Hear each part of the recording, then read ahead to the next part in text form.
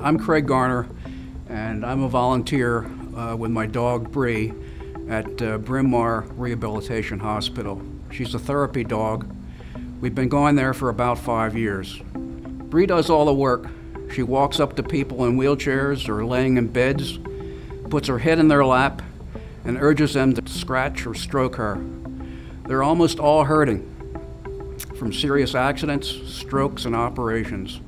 But inevitably, when they see her, a light goes on in their eyes.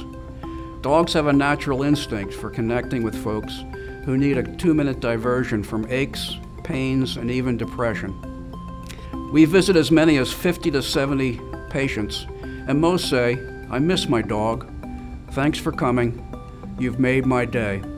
They also give my pal more than her share of treats.